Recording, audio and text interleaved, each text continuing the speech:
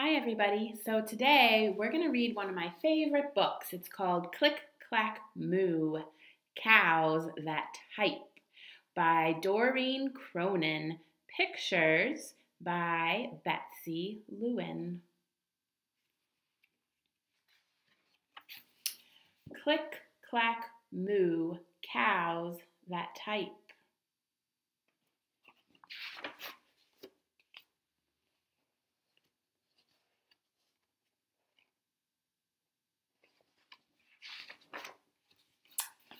Farmer Brown has a problem. His cows like to type. All day long he hears click, clack, moo, click, clack, moo, clickety, clack, moo. At first he couldn't believe his ears. Cows that type? Impossible. Click, clack, moo, click, clack, moo, clickety, clack, moo. Then he couldn't believe his eyes. Dear Farmer Brown, the barn is very cold at night. We'd like some electric blankets. Sincerely, the cows. It was bad enough.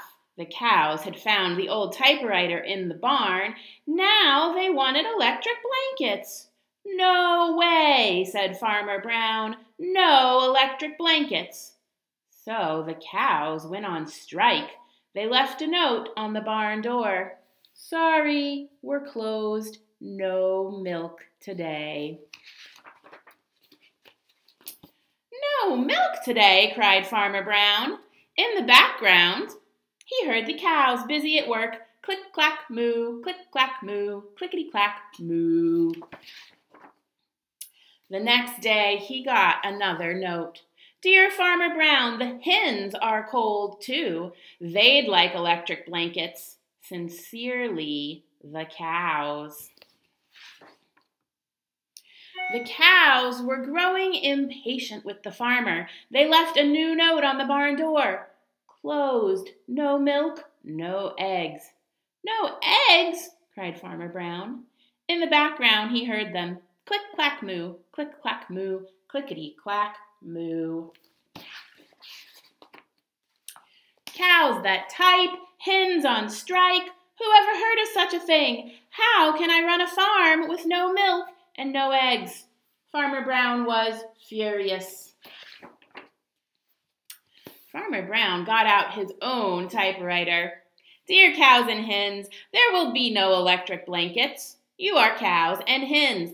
I demand milk and eggs. Sincerely, Farmer Brown. Duck was a neutral party, so he brought the ultimatum to the cows. The cows held an emergency meeting. All the animals gathered around the barn to snoop, but none of them could understand moo. All night long, Farmer Brown waited for an answer. Duck knocked on the door early the next morning. He handed Farmer Brown a note. Dear Farmer Brown, we will exchange our typewriter for electric blankets. Leave them outside the barn door, and we will send Duck over with the typewriter. Sincerely, the cows. Farmer Brown decided this was a good deal. He left the blankets next to the barn door and waited for Duck to come with the typewriter. The next morning, he got a note. Dear Farmer Brown, the pond is quite boring. We'd like a diving board. Sincerely, the ducks. Click, clack, quack. Click, clack, quack. Clickety, clack, quack.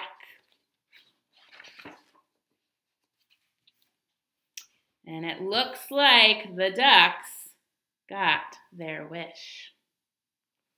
The end.